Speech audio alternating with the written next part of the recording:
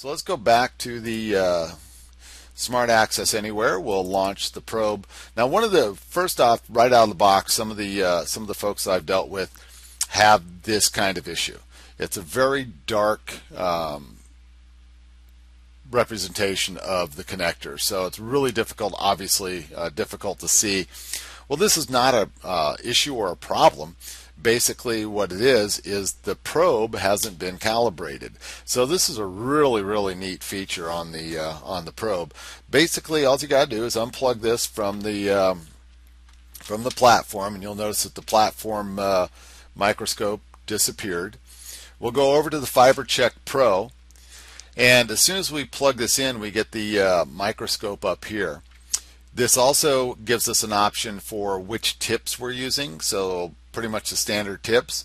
Your profile right here is for what type of connector we're looking at, whether it's a single mode ultra polished physical contact or angled physical contact or physical contact multi-mode. You get the idea. Magnification, you can flip the magnification to be low or high, auto centering. So over on the right hand side there is a setup button. So the first part of the setup is within the software itself, the FiberCheck Pro setup. The next part of this is the probe setup.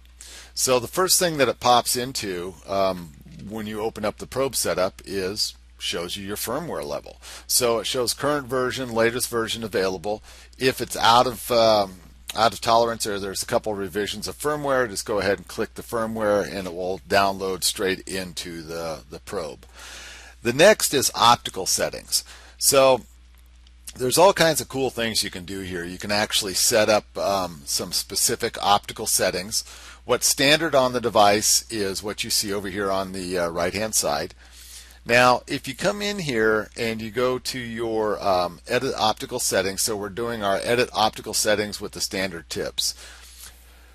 If you do an auto adjust right here, this will go in and just like a photographer, it's going to take light readings and what the reflective value is or the light value is off the face of the connector, and it's going to go through and basically set the best values it needs in order to do its analysis on the connector end face. So it's a really cool thing. Now if it comes out and it's actually a little bit darker than you'd like, you can go into the manual lighting adjustment here and actually boost this up a couple points. So you notice that my brightness control right here, I'm just going to take it up just a couple because that's what I like. So once that's done, you say done, you say OK, say OK again.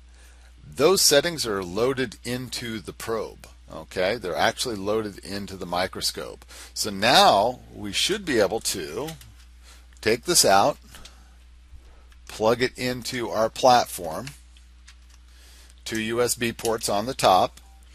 Once this is loaded up, let's go back over here. We have our microscope. We'll double click that. And notice a